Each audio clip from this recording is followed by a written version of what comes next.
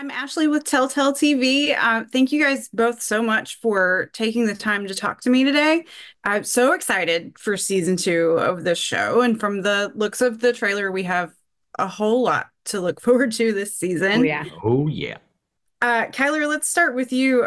We know that Kat is going to be time traveling to a different time period this season. Tell me a little bit about what it's like for Kat to be in the 1800s. Very eye-opening, I will say. It's an incredible journey for her in the 1800s to really come to understand the Landry origins. And by not by default, well, I guess, yeah, she kind of learns the Augustine origins as well.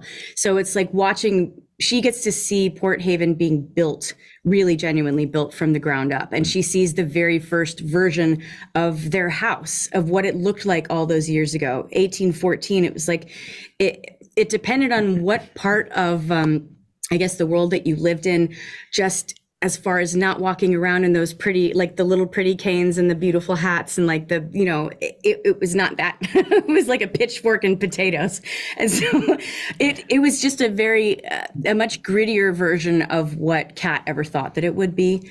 And so while she's there, she has all these mysteries that are coming up and people that she didn't know, and learning who her, great grandfather was, and how all these choices that were made then, really what it looks like as she journeys through, and how it presents itself in the present.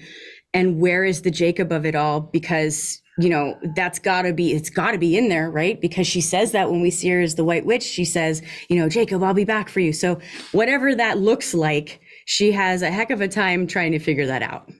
It must be really fun to be able to play in that time period too, right? I mean, what was that like for you? Oh, I loved it. I loved absolutely every part of it. I mean, even just from like the set design to the actual world that we created, some of these sets our designers are just spectacular. They spare no expense, right? Yeah. Expense.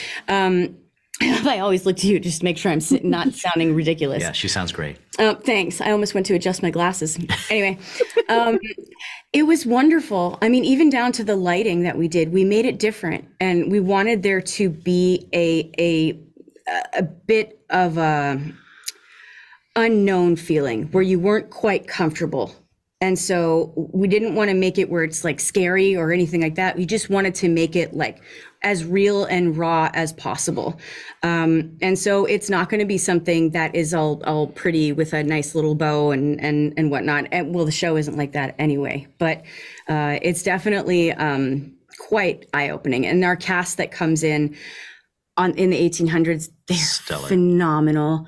We have so many wonderful people that are going to be part of the story, and the audience is just going to absolutely fall in love with even more people. So it's kind of like, you're welcome, in that sense. And then Evan, for you, where we left off last season with Elliott was him saying, I'm going to kind of take control of my life now that I don't know everything that's coming. So what does that look like for him this season? Well, it was a big choice for him to make, and it was a choice that wasn't necessarily popular with Kat or with some audience members. And so I think that in season 2, we see Elliott wrestling with what the true ramifications of that choice were, and maybe realizing that that's not a choice that one can make in one point in time and be done with it, that it actually requires a journey which might be uncomfortable and might require some real introspection. And through that introspection, we learn more about Elliott, both as a 16-year-old and as an adult. And I'm hoping that with Elliott's trajectory towards truly learning how to love and accept himself, he will be able to present a truer version for Kat. And that maybe their love will have a chance. And I think audiences will be there for it because they want to see the nuance of a relationship that doesn't have just an easy answer, because in real life, relationships don't have easy answers. They're ongoing. And that's the kind of storytelling we want to do in this show. Storytelling that has narrative heft and has stakes and has the equivalent rewards. The meat and potatoes. The meat and potatoes. He said steaks. Yes. Awesome. Well, I'm very excited to see it. I know that audiences are really excited. So thank you again both so much for taking the time. I appreciate it.